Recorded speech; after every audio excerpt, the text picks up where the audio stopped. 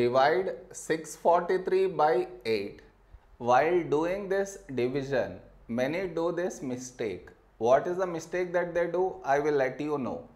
But before that, we should frame it in this way. That is 643, 8 here. Okay. Next. Now here we have 6. 6 smaller than 8. So we take two numbers, that is 64. When do we get 64 in 8 table? 8 8s 64. Now you subtract 64 minus 64, 0. Now we bring down the beside number, that is 3 down. This is where the mistake happens, and the mistake is this. Here we have 3, here 8. 3 is smaller than 8. So what many do is, they put a dot here and take 0 here, which is wrong.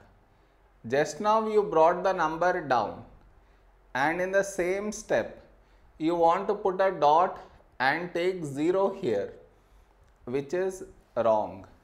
I repeat, bringing the number down and putting a dot and taking 0, both at the same step, you are not supposed to do. Instead, what you should think of is, what number should we write here? If we write 8 here, that is larger than 3.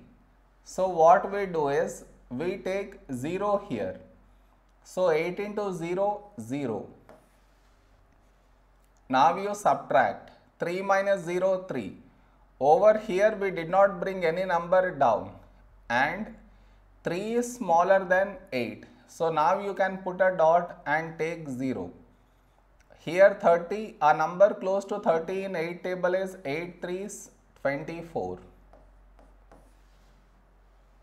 Now you subtract 30 minus 24 is 6.